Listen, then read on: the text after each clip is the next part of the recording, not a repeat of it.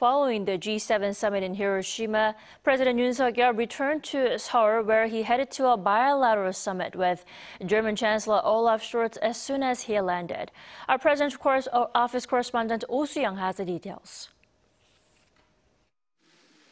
South Korea and Germany have agreed to increase supply chain cooperation in defense and high-tech areas. They're looking to establish a deal to protect military secrets to boost cooperation on defense technologies. President Yoon and German Chancellor Olaf Scholz held bilateral talks in Seoul on Sunday, following the three-day G7 summit in Hiroshima.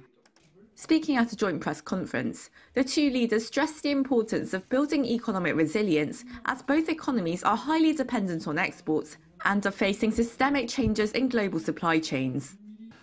그리고 독일과 우리 대한민국과의 이런 협력은 인태 지역 내에서도 영내 안보 그리고 영내의 어떤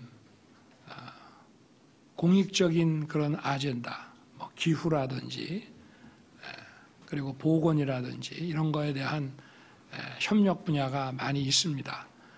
독일이 특히 신재생 그 에너지 기술이 앞서 있고 또 세계 유수의 이런 제약 회사들이 있기 때문에 한국과 협력할 수 있는 분야가 많이 있습니다. Scholz further raised the need to reduce economic dependency on China, highlighting partnerships with countries like South Korea and Japan. We will also cooperate with South Korea, especially in the field of electric vehicle and battery production.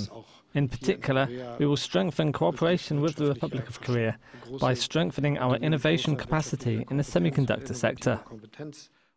Notably, Yoon and Scholz agreed to quickly establish a military secret protection agreement to increase cooperation in the defense industry. South Korea and Germany rank among the world's 8 largest arms exporters as of 2022. Also, as the two governments are both pursuing a carbon-neutral future, Yoon noted that Seoul decided to join the G7's climate club spearheaded by the German Chancellor. With this year marking the 140th anniversary of Korea-Germany relations and 60 years since Korean guest workers headed to Germany as nurses and miners, Scholz is the first incumbent German leader to visit Seoul since 1993.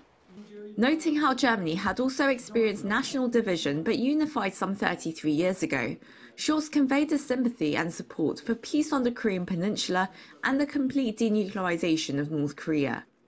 Having also discussed the Russian invasion of Ukraine, both leaders expressed their solidarity with Kyiv and pledged continued support for the people of Ukraine. As countries that have both experienced the plight of division in modern history, President Yoon said the two nations should grow ever closer as they move into the future, building a bridge of solidarity for peace and prosperity across Europe and Asia. Oh Sooyoung, Arirang News.